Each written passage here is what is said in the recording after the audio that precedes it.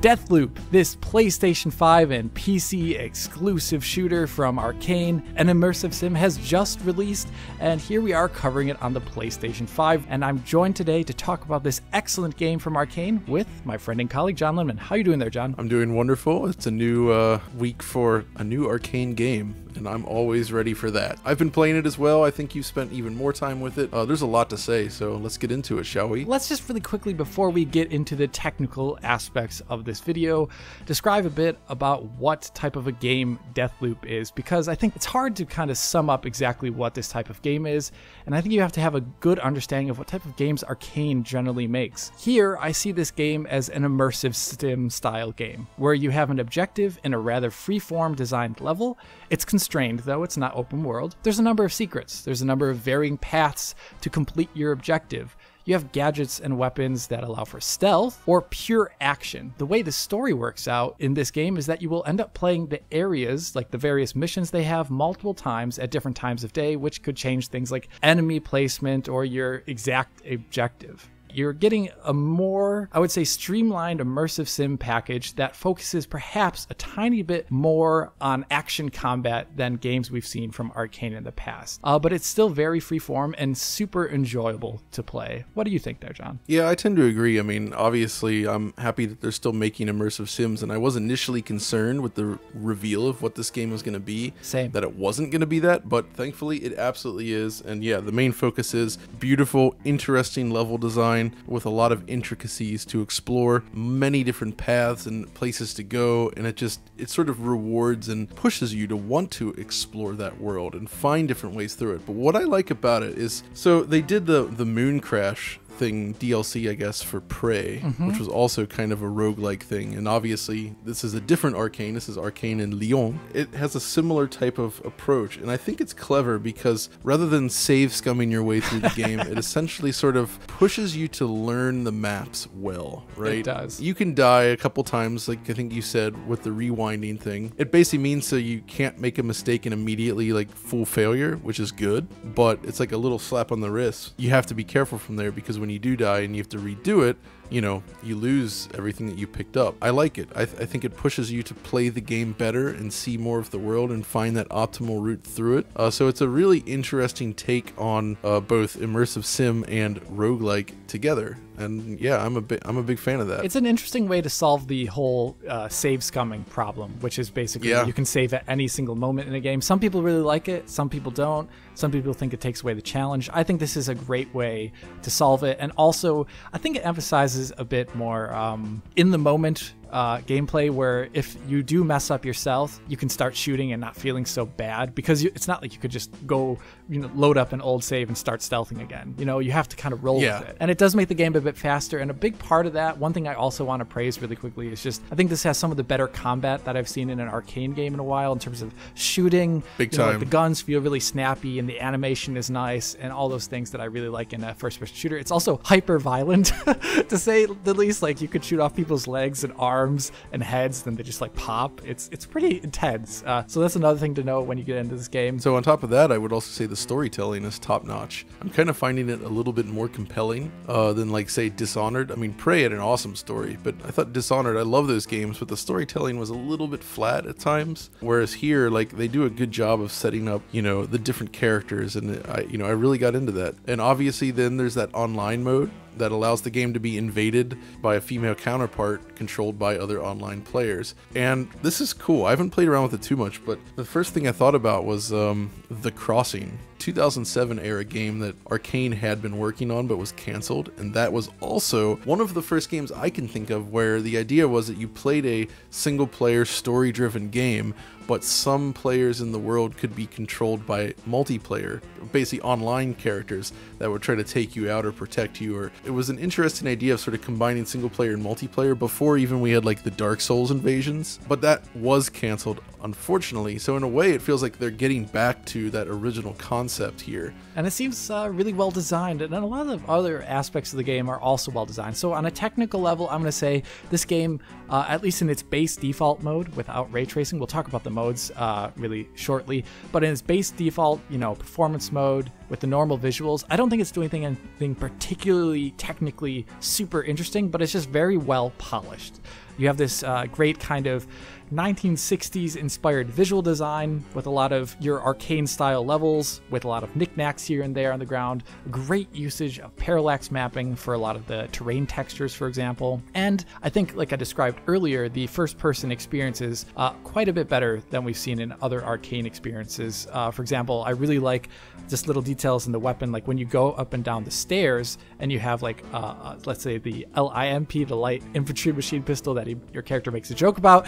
When you go up and down the stairs, the folding stock on it actually bounces up and down with each stair step. And usually in games, it's not actually done that way. It's usually done in some sort of like canned animation way that doesn't look too great, but this is actually like a physics thing. Another thing I really liked is the usage of per object blur for the first time in an Arkane game. Yes. It really adds the animation, gives them extra weight and style that I really like. And one last thing, just because I have to mention it, and we don't see it too often in games these days, but when you reload your weapon, and if you like pause the frame here, you can see that the entire forward things into the distance get blended out in depth of field. And that's something I saw back in the day with the original Black, and no games have really done it since. Yeah. Maybe that's a callback, I don't know, but it definitely adds visual flair to the game. And it's good looking, nothing particularly awesome, but just, well polished. I really like how polished the game feels, and they did a great job there. So Alex, then I want to start by asking you, what's your favorite mode in the game?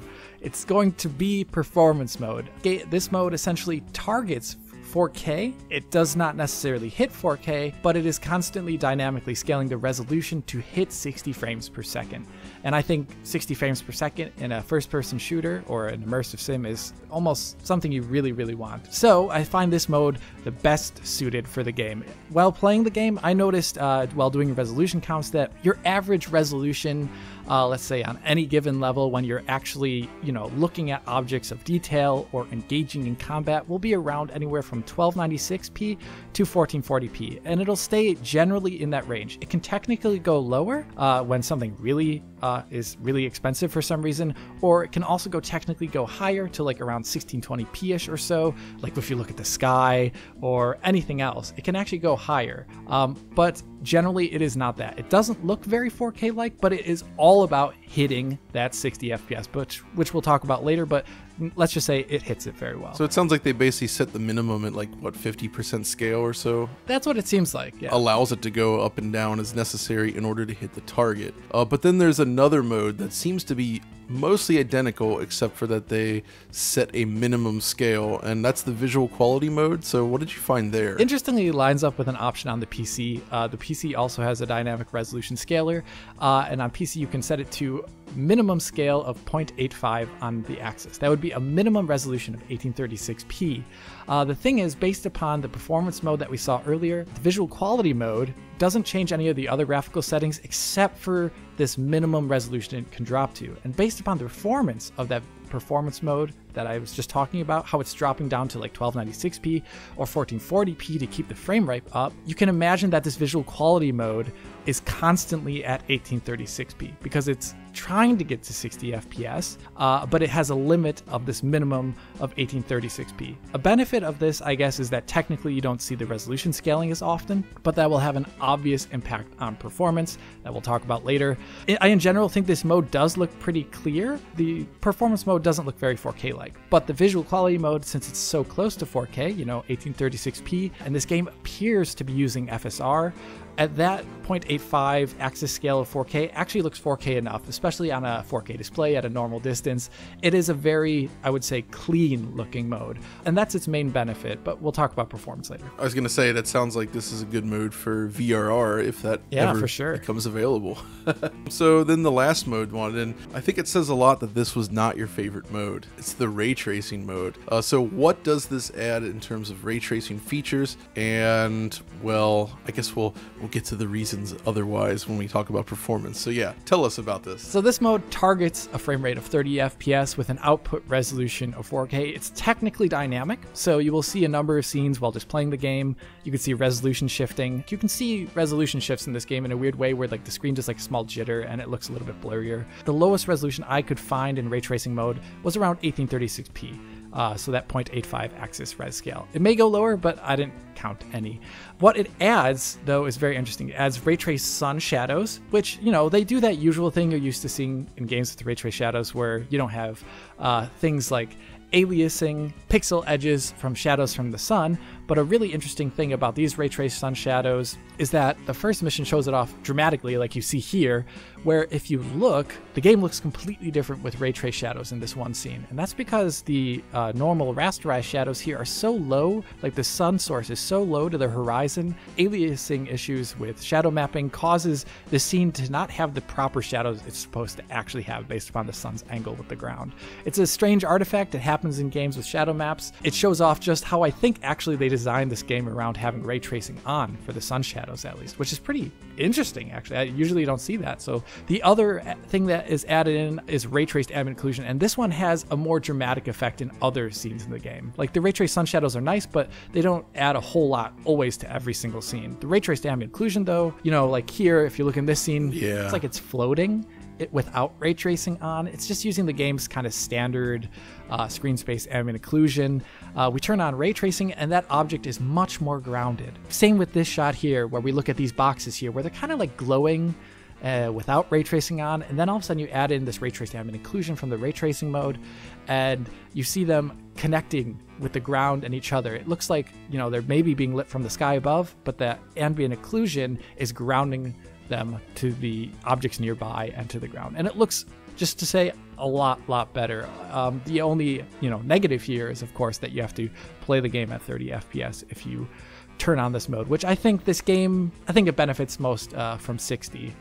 So it is a little bit of a shame that there isn't a lower resolution ray tracing mode available, but so it is, If there was a higher performance ray tracing mode, I'd imagine it would be like sub 1080p even, based on what we're seeing here. We should talk about performance next, and I kind of want to start by just mentioning about performance mode, because this is the only mode that I've personally used, because I've just been playing the game while you've been doing the actual data gathering for this video. Correct me if I'm wrong, but my experience was that it was almost a completely locked 60 frames per second. Is that about right? You got it. I mean, it's this is the way I wanted to play the game after I initially, started up and started trying out the modes. I immediately saw that performance mode was the one for me. It plays the game at a near flawless 60 FPS, doing almost anything, sneaking around, engaging in all the hardcore combat that you've seen in this video so far, cutscenes, etc. You're going to be getting 60. It's great. It feels wonderful, fluid on the gamepad. There's only like small things that can happen. For some reason, when you interact with like keypads, there's a stutter that happens, but you don't really notice it, to be honest with you, because the camera is already locked in place anyway. Another thing that had happened, but I don't think many people will get this, it seemed like a random one-off thing that I could not reproduce, is the first time I played the up-down mission, I was leaving the flat and I got massive stutters, like huge fluctuations in frame rate, that then went away. I could never reproduce that again in this mode, so maybe it was just a one-off thing, but if it does happen to you, no, you're not alone, at least. But in general, flawless 60, amazing mode. Everyone should play this way, in my humble opinion, because the other modes, unfortunately, do not perform as well. Quality mode, then. That doesn't sound great based on what you've explained so far, but what's the average level of performance here? It's essentially always going to be running below 60 FPS. I would say 8 times out of 10, whatever you're doing is going to be below 60 FPS. The PS5 doesn't support VRR at the moment, so this mode doesn't feel too great as a result. If it did in the future, this mode would be a bit better. Let's just say you're, getting into combat. Yeah, that's going to be around 50 to 55 FPS. The more intense scenes will be dropping into the 40s. Its minimum resolution is too high to be hitting 60 rather often. So the only times when you're hitting 60 are like when you're looking at the sky, looking at some boxes on the ground, looking at the ground, looking at something that isn't actually very intensive. Other than that, it's going to usually be in the 50s. And I think with, VSync on normal displays, I don't think it looks very good. And I don't think this is a very playable way to play the game, especially when it drops into the 40s. I don't think that feels very good on the controller. The RT mode, on the other hand, technically, it is hitting 30 FPS almost all the time. And that is great. But the only problem is that the game has terrible frame pacing while hitting that 30 FPS. It's our greatest foe, John. Yes, it's back. Improper frame pacing. Yep, this is it continues to haunt us. all the way from Bloodborne to Deathloop. It's there. It's strange, though, that it's happening because I don't think this has happened too often in Arkane games in the past. So however they're capping FPS here is probably doing it. I mean, this should be completely fixable. That's the thing. So yes, hopefully they will see this, maybe, and actually realize, oh, okay, there is a problem there that needs to be addressed. Because honestly, right now, this mode, looking at your results, it's not very useful. It's essentially every 5 to 10 seconds. There can be also, like every 20 seconds. It depends, essentially. I don't know what's causing it when it does, but it can be happening rather often where maybe 4 to 7 frames that are at 50 milliseconds and then a number of 16.6 millisecond frames mixed in there as well. You don't necessarily feel those 16.6 millisecond ones. That's not the biggest problem, but all those ones that are dropping to 50, they make the fluid motion that 30 FPS can have with motion blur not feel very fluid, and it doesn't feel well on the controller as well when you turn, for example. I think this is 100% fixable. Just looking at the PC version, there's a frame rate cap there that's 30 FPS, and it's flawless, actually. So I think they can do it very easily, but at the moment right now, in spite of that really nice visual benefit that the RT mode has, I don't think it's currently very playable at 30 FPS due to this frame pacing issue. That's kind of the lay of the land, and it seems like playing in performance mode is currently the best option. For sure. Especially if you can turn on black frame insertion, because it looks really good in this game, I gotta say. Do it! It just looks excellent. Yeah. I think both of us kind of agree that this is a pretty solid game. It's a really interesting take on the genre, and the PS5 version is solid. Yeah, that's exactly the way I put it. I think, Arkane makes games that we on the channel really like. They emphasize design, interesting concepts, and thought. And the fact that the PlayStation 5 serves up such a great version in the areas that I really care about in first-person games, like 60 FPS, fluid animations, good-looking environments, and all those things, immersive, feel. It does that all well. PS5 version's great in that performance mode.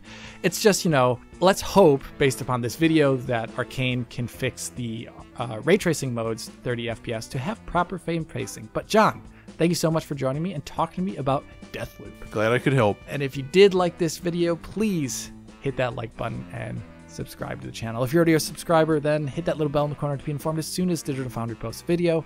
If you want to help us out and see more content like this in the future, support us on Patreon to get years worth of our content available in high quality for download.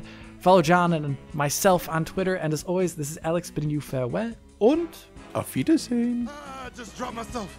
What kind of up world is this?